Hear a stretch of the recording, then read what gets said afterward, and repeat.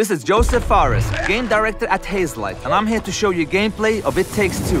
The game is a co-op action-adventure platformer with a focus on marrying the story and gameplay. You play as Cody and May, two parents that have decided to divorce.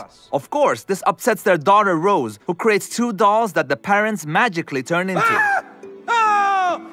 And with the guidance of a cheesy love book called Dr. Hakim, they have to stay together. I will help you fix your relationship. You now control Cody and May on this crazy ride. Reach them. We're tiny. The amount of variation is insane. There are no similar scenarios. Every scene is unique. Whatever happens in the story will be reflected in the gameplay. Let me show you some examples.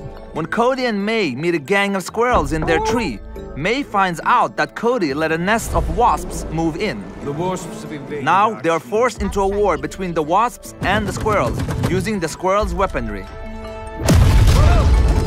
Combine the sap gun and the match gun to create explosions.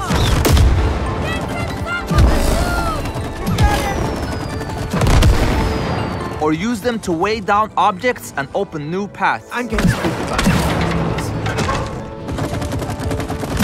Here's another example. This level is about finding Cody and May's lost attraction.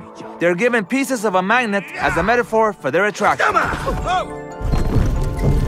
Use the magnets to push and pull your way through danger.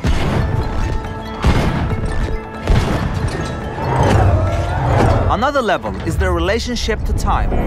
You have no sense of time. She is never at home. I can't be in two places at the same time, can I? Oh, unless you want me to clone myself. Cloning and no sense of time.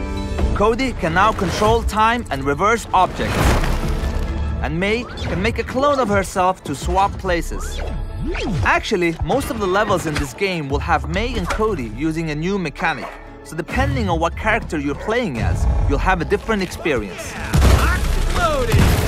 And instead of having collectibles and other shiny shit, we made the world interactive and fun.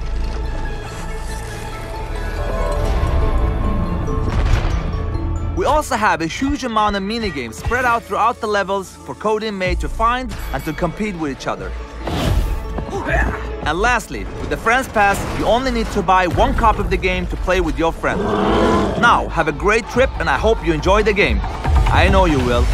Boom!